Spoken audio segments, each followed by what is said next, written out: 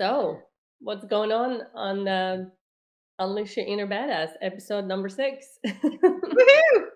And And for those who actually, are new to this activity, we decided to show up every week and talk about topics that majority of entrepreneurs tend not to mention. Sometimes they're embarrassing, sometimes we think there's something wrong with us, and most of the time we feel embarrassed to ask for help or express this kind of situation. So we cover topics, anything about mindset, emotions, and everything in between. I don't even know. All kinds of things that affect our business life, our personal life, and we help you to get those breakthroughs.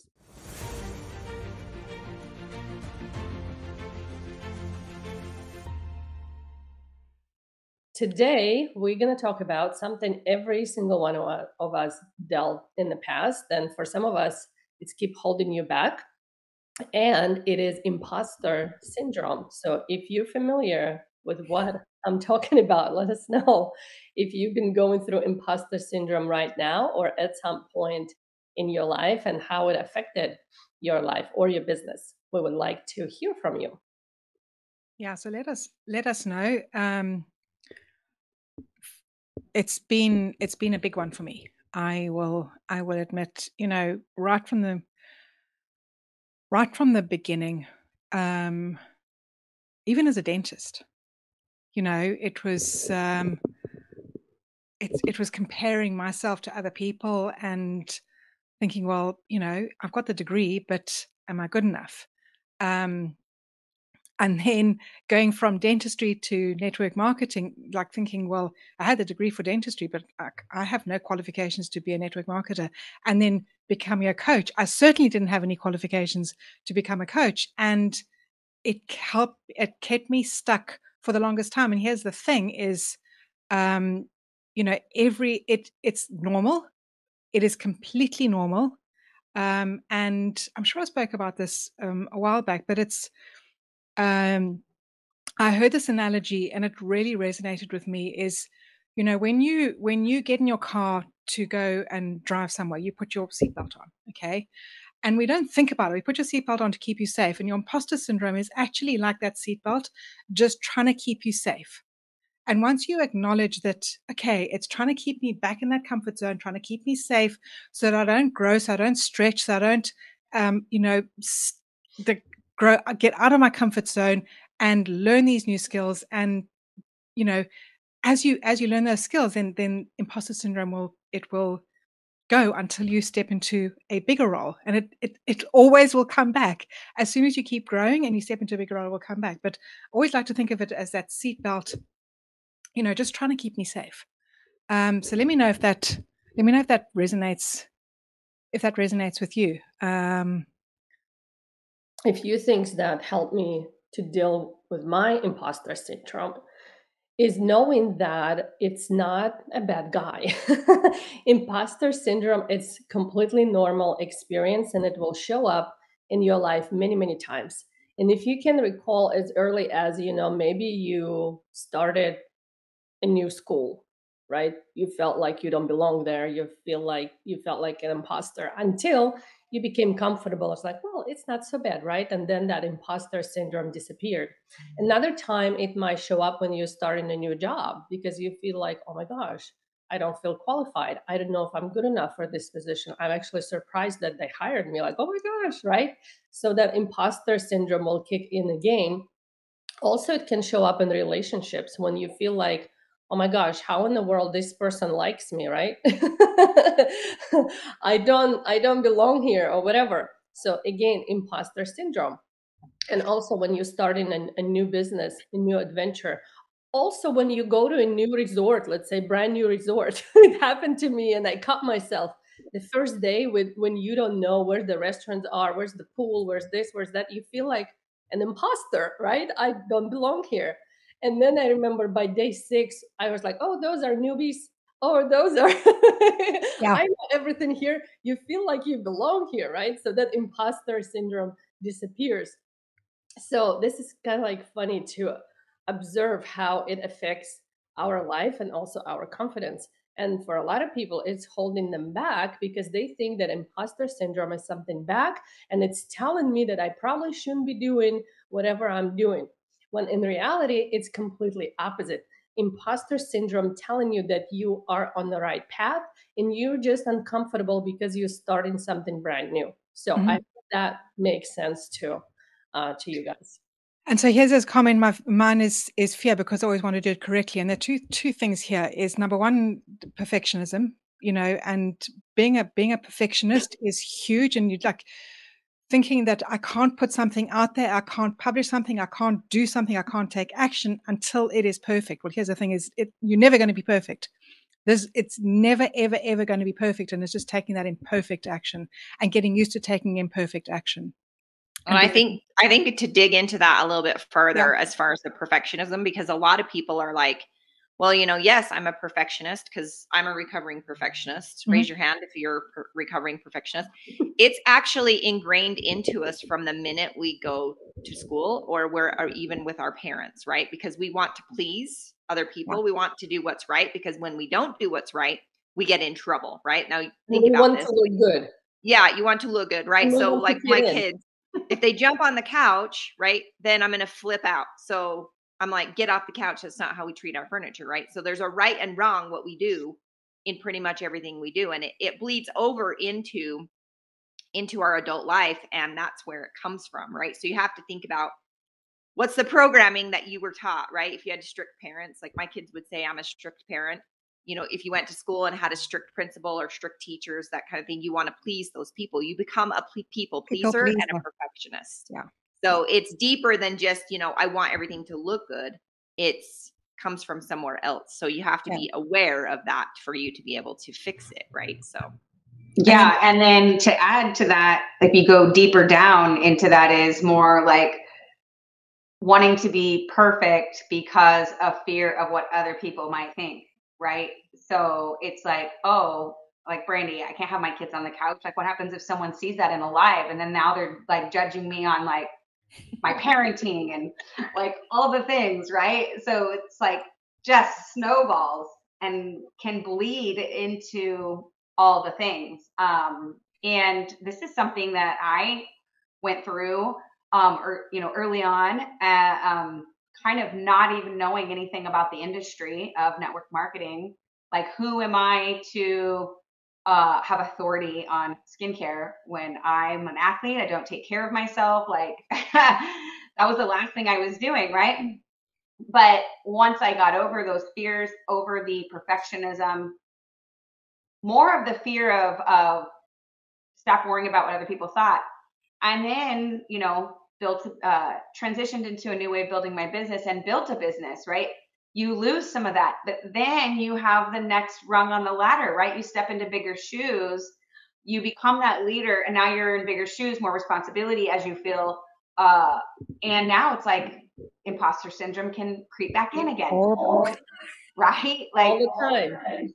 so it's a cycle, right? It's not just going to go away. But as you step into bigger shoes and you climb the ladder, you are more equipped because you're aware, right, that it's creeping in, and you have a process for yourself to get yourself out of it before you start sabotaging yourself, relationships, and your business. So, I Yeah, don't know. just That's kind what of like I'm. piggyback on what Adrian said. Instead of being embarrassed of your imposter syndrome, right? Or you feel like you don't belong here, you're not qualified. Instead of having fear towards imposter syndrome, I would advise you guys build a relationship with it. It's not, like I said, it's not a bad guy. It's there to tell you something. Although it's trying to keep you in a comfort zone and protect you and keep you in the known, right? It's also effective to build a relationship with that imposter syndrome and take action despite that it's there. So just first step, be aware, like, oh, I'm feeling like an imposter. Why am I feeling that way? Well, that's because I'm starting this new thing and I feel that I'm not qualified. The funny part is a lot of people think, well, if I get certified, a lot of like health coaches, right? Those who in health and wellness, if I go take a bunch of courses and get certified, I'll feel like I'm more qualified, right? Not gonna happen. The paper says so. The paper says. I went and I got coaching certification, right? I still feel like an imposter more times than I would like to admit. So don't think that if you get certified or take a bunch of courses or whatever, it's going to feel you more qualified. What's going to feel you more qualified if you take action and keep showing up despite of that imposter syndrome. And Jessica shared something. This is what I'm struggling with. I'm in skincare and I'm not with perfect skin. So I'm always worried about that. So what should you do, right? Um, it's actually your benefit that you don't have a perfect skin. Show up just the way you are and it's like, look, guys, I'm struggling today. Actually, I'm struggling today. You can't see it with like sudden acne. Like, what the hell? I thought I've gone through it like years ago. It showed up again. So I have a few solutions for those who are dealing with the same thing, and we can try it and test it together. I'm actually going to try this today because that's how it should benefit you. Or maybe you can try this thing. We're going to try it next time. And I'm going to show you guys how it helped me or whatever. See how my skin is not perfect, but I have that confidence, not because my skin is perfect. I have that confidence because I know there's some solutions out there and I'm willing to share them. That's basically it, right? Yeah, you're like the perfect prospect for your product. Yes. And instead of like thinking like it detours me from going live, how about like I need to show up and show other people, first of all, that what I'm using is a solution, right? It works. But like you don't have to, you can repair, right? This and I'm going to show up and I'm going to show you, I'm going to take you on my journey. So like Kat said, that's actually a strength. Mm-hmm. And people are going to see your transformation in real time. So, And you're so much more relatable than somebody who gets on who literally has beautiful, perfect skin. And people can't relate to that because your perfect prospect, the person that you're there to help, is struggling with acne, struggling with problem skin. So I'm going to encourage you to just show up and be you and show the real you. Just be authentic and show the real you, because that is going to be way more encouraging. It's going to be way more authentic than thinking, well, I'll only go on when I'm literally caked with makeup and people can't see my imperfect skin. No, because that's not going to be relatable at all. The other thing that I want to talk about is this fear of failure. This fear of taking action and getting it wrong. Number one, there's no right or wrong. Okay. So we need to take that. This comes from school. Like Brandy was saying, it comes from school, and it's got to be right or wrong. And you end up like not doing something because you may get it wrong. Yeah, because remember when you raised your hand in school and you thought you had the right answer or whatever, and you were like, "Oh, I know this one," right? And you raise your hand and you say the answer, and the teacher's like, "Nope," and they say some like sarcastic remark or whatever. I'm sure that's happened to more than just me, right? And I don't think that teacher was like trying to be an a-hole or like really damage my personal being. I think it's just, people are where they are in life, right? And that's how it happens. But then you're like, "Oh, I don't dare raise my hand because that was super embarrassing." So you're like embarrassed in front of the class and all those things. But really the only way to get where you want to go is to fail faster. And it literally is the only way to get there, right? Like everybody's like, "Oh, well, you've had all this success and all these things." We just failed faster. That's what we did. We finally decided that failing wasn't a bad thing, and we just did it faster. We're like, "Oh, well, that didn't work. Let's try this," right? "Oh, that didn't work. Let's try this. That didn't work. Let's try this," right? And we stopped giving a flying flip about what other people thought about us and focused on what worked, what didn't, and what we might do differently. And we did that process over and over and over, faster and faster and faster. So I get it. I get being like, "Man, I'm terrified to do something wrong," right? And even us now at the success level we're at, we still feel that imposter syndrome sometimes. We're like, "Oh, who are we to be, building this massive company? Who are we to be helping all of these incredible people get results? Who are we to be, whatever," right? Fill in the blank. But it's part of just human nature. It's part of, and your vulnerability and you being real, like sharing stuff like that, because who's going to share that on live video all over social media, right? That we are still, sometimes we feel imposter syndrome. Most leaders, most coaches, most people that do what we do would never tell you that, right? But your vulnerability is your superpower. That's what it is. Like, you know, when we share our deepest, darkest secrets, when we share our fears and our, you know, our feelings and our emotions, that's what creates that human connection, and that's what builds it faster and faster and faster and faster.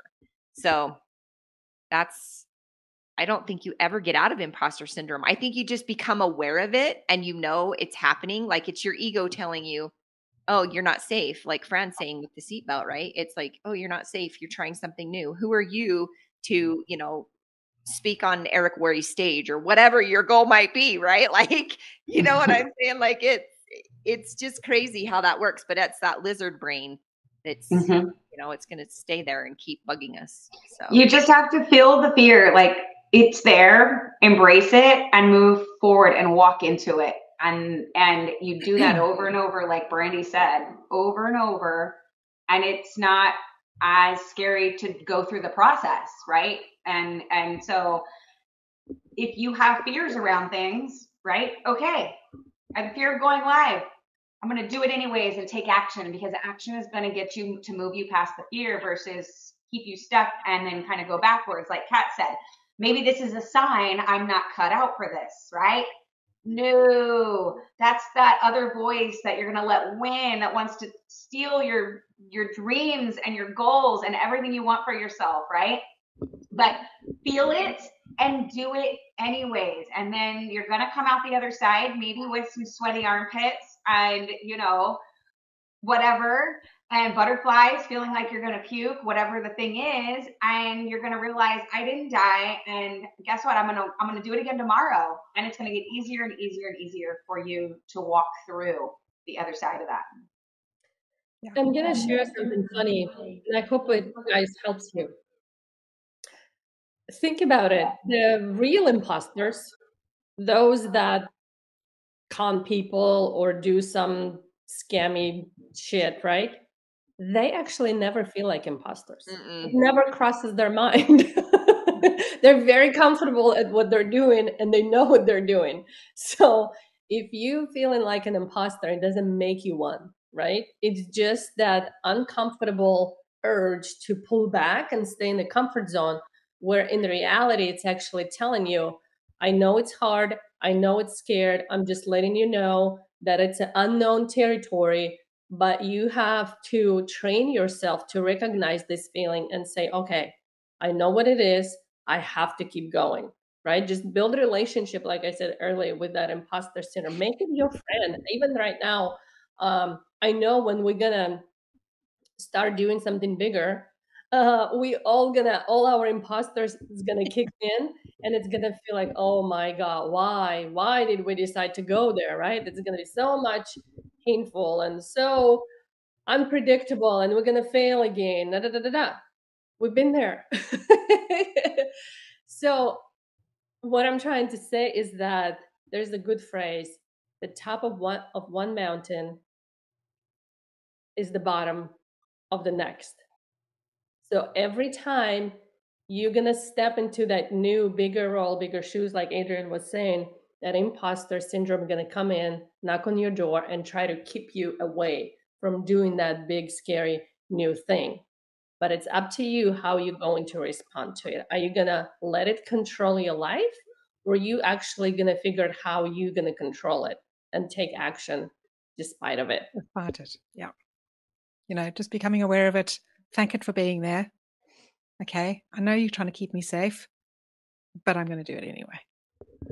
And when you fail, is to celebrate those failures. You know, I really like to celebrate the mistakes and celebrate the failures, because it means that you're taking action. It means that you've stepped outside of your comfort zone. It means that you've done the action, you've taken the action, and then each time you do it, each time you fail, you just keep failing forward. You just keep moving forward, and it just becomes easier and easier and easier.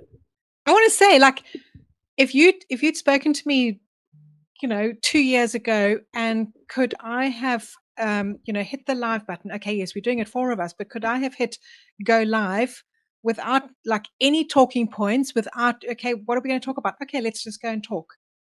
And we just came on and just talking. Yeah, and sometimes, there's a little bit of an awkward silence. You think, okay, but I actually love it now how it's unscripted. Yeah, Like, we don't know, guys, what we're going to talk about like 3 minutes before we push that live button. And we just start talking and I something was comes up. thinking there was a possibility I was going to do it alone. So when you're doing it alone, you kind of like have to come up in your head with the script, right? Sort of, or bullet points and go with it. But I love how my thoughts come from our discussion here. And if I was actually doing it alone, those ideas wouldn't have come up. So I always love how we show up all together and all this discussion happens on the spot. If someone told me, like Fran said a few years ago, just go live with this amazing people together without preparation, I'll literally poop in my pants. Yeah. And I remember Brandy actually did it to me once. She sent me a message, I think it was 5 years ago. She said, I need to go live in 10 minutes in front of 2,000 people and I want to interview you. Can you be ready? I'm like, That's her brandy bomb. That's her brandy bomb. She drops brandy bombs like that. My initial reaction was hell no. Like, I don't know. It's like the fear kicked in, and like my initial impulse was, hell, I'm not doing this. No, like I can't. But then, I was like, okay, yeah. And my fingers typed, yes, sure, let's do this. But inside of me, it was like, oh my God, this is amazing. That's funny that I did that 5 years ago because everything used to be planned, right? Like it was very planned. Everything was very planned, scripts and everything. So that's great. Yeah, So I love it. Brandy gonna message me today, like she actually did. Hey, do you guys want to go live today instead of Friday? We're like, sure. Let's All right, let's do it. It didn't like move any muscle in my fear, whatever.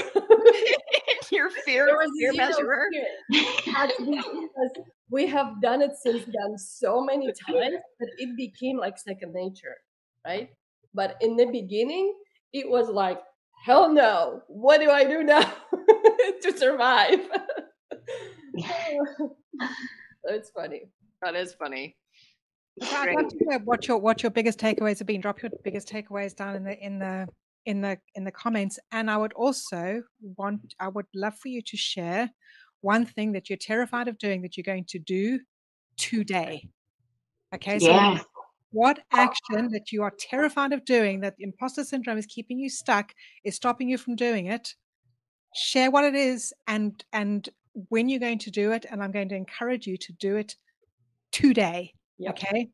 Tomorrow's another day. And Never comes tomorrow. It's always today. So what action step are you going to do today? And I could almost guarantee what that action needs to be. It needs to be live video. I was going to say. Yep. All of Don't do it recorded. Don't do it recorded. Do it live. Yep. Do it live. It's got to be today and go live. And Jessica, if it's all about, your skincare, right? And not having the perfect skin, I would challenge you to do a live where you start with your actually bare skin and maybe talk about your vulnerabilities and then start putting your makeup on. Show people what you're using, right? Like it'd be really cool. I love those freaking videos. How many of you get sucked into those videos? Okay. I was just gonna say something about that, Fran. Yeah, I have to shower and get presentable. So you probably can't see my hair is filthy because we weren't planning on going live today. So it's like my hair's just scraped back. Okay. Yeah. You don't. Okay. Number one, showering. No, nobody can smell you. So nobody can smell you. Yeah, I can't smell through the phone.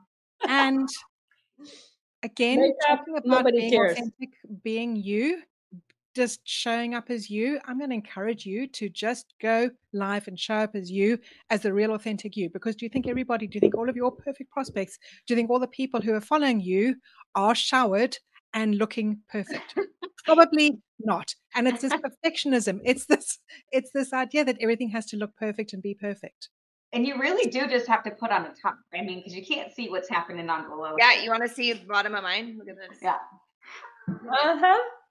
I'm not even going to stand there because I don't even have a brown. You're lucky I put a brown. No bra here either. So, and some dry shampoo. It was really gross. Mine is so dirty. I just threw it up in a bun. I will tell you, once I threw that whole perfectionist crap out the window, and I challenged myself to get my live done, no matter what it looked like, what time of day. My kids are in it, right? I got so many more people that reached out to me and came to me because they could relate that I was a real person. I mean, I was at the baseball fields in my truck, like doing live video at my kids' games and practices. I mean, not while they played their game, but anywhere, everywhere. My kids were in it. I mean, I did it camping, okay? So you don't have to be perfect. Just do the darn thing. I remember a friend one did a live from the roof of her house. I did. Yeah, that was one of the challenges we did. Remember that, Fran? I remember. And I remember looking around, thinking, I hope none of the neighbors see me standing here drinking upside down. Drinking water upside down. I honestly, like nearly wet myself, and then I had to climb back in through the window. Who's watching me? Sandy, when you say your fear is going live, not sure the topic to cover, how about the fear of going live? Ooh. There you go. How about we challenged you and you can share that? Yeah.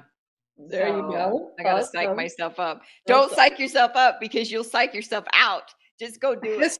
Just literally, as soon as we finish here, go and hit the live button and do it. Even if you talk for 2 minutes, just do it. And you know what? You could even say, I've just been challenged to go live. I'm terrified. This is a skill that I want to learn how to do. Right. And just like talk about all the fears and what you're going to do. And that's it. Yeah. That's it. Yeah. Today you're conquering that. Do it. Just do it and do it. Just do it anyway. Honestly. That's actually what was my first live about. I was like, oh, I'm live. I'm terrified. Look, my neck is all red, but I'm doing it anyways.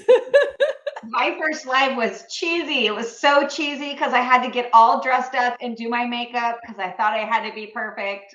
Oh my gosh. Oh my gosh, it was so cheesy. It makes me cringe. Mine popped up in my memories the other day and I just, yeah. I'm going to have to go hunt mine down and watch it. If I watch it, I'll probably delete it. But just like, feel so proud for that person, right? Yeah. Like, give it some grace and be proud of that person. Like how much you've grown.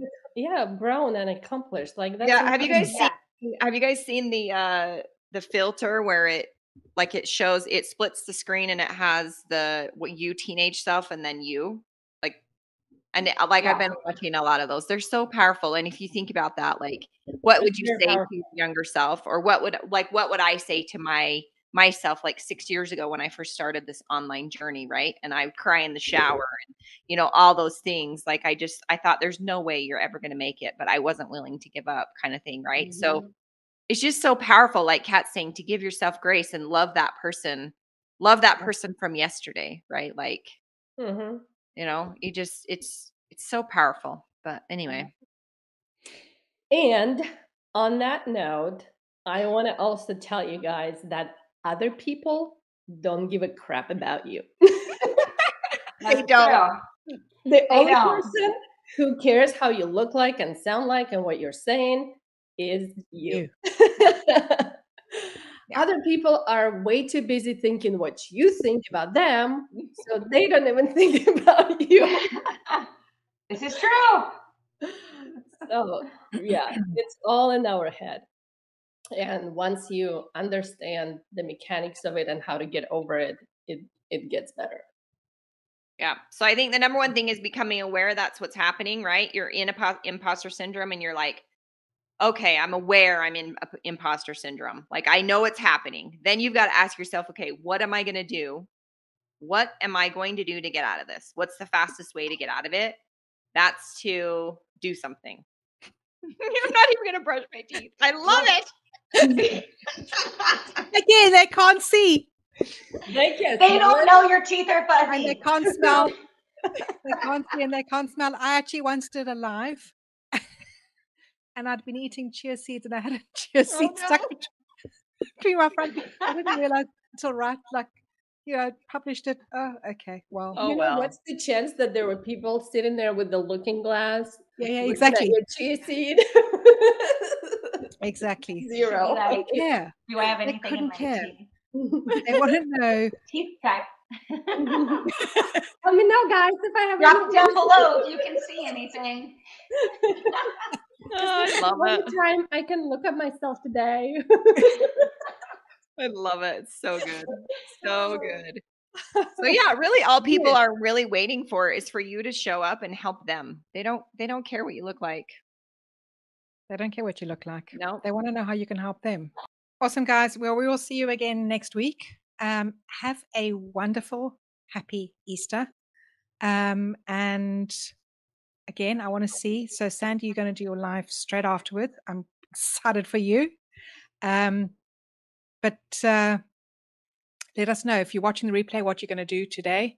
And we're excited to see you. And we'll see you again next week. We will be here again next week with some more Truth bombs. badass tips, truth bombs, You're kicking the butt. kicking the ass. In the ass. You're kicking the ass. Happy Easter, y'all. Yeah, happy Easter. We'll see you next week. Bye, guys.